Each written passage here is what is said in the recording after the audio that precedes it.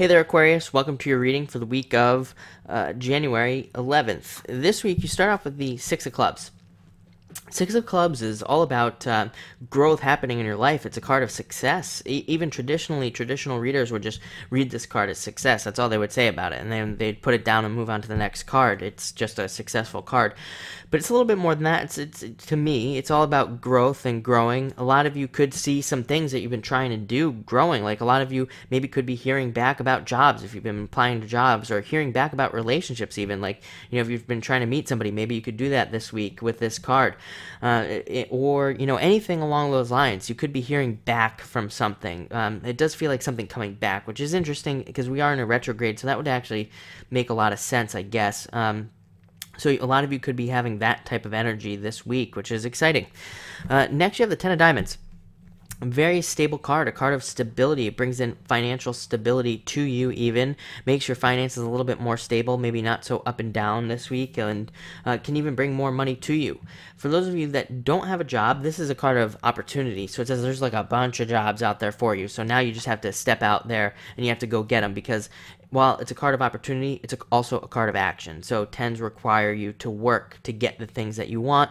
So, if you want a job this week, definitely get out there, pound the pavement, try to fight it as much as you possibly can, because you will be rewarded with a bunch of opportunities. It's like if you work hard and you try to get that job, you'll be able to pick from like a bunch of really great choices. So it's very exciting. For those of you that have a job, this card is a card of potentially getting raises or just more money, or even being promoted to new positions and things like that.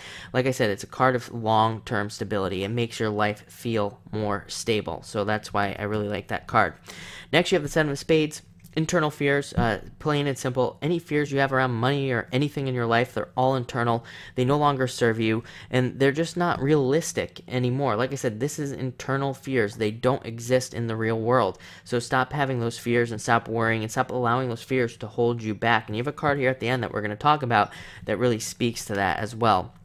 Next, you have the King of Clubs. King of Clubs is about a lot about planning. I think a lot of you are going to be planning things for the future this week, even looking into the future and seeing how you could make some things happen. The King of Clubs is also very resourceful. He uses his resources that he has and things that he's learned. He's actually probably the most knowledgeable king in the deck. So a lot of you could just really benefit from your just raw knowledge this week, and that could be what helps you out a lot this week with this card. And finally, you have the Nine of Spades.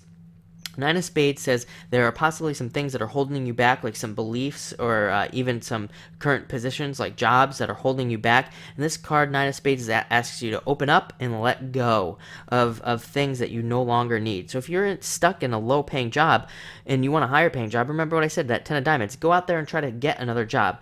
Sometimes when a 9 comes in, we can get comfortable in situations and we're not stretching enough. We're not pushing ourselves enough. So this card really asks you to let go of those things, get something new, so that you can really move forward. Nines, no matter what 9 it is, nines want you to be moving forward. They want to push you. So definitely get out there and try to let go of some of those old beliefs. But all in all, looks like a great week, especially with that Ten of Diamonds. Ten of Diamonds can just make you feel good and like things are just even. So that's great to see. But thank you for watching and enjoy.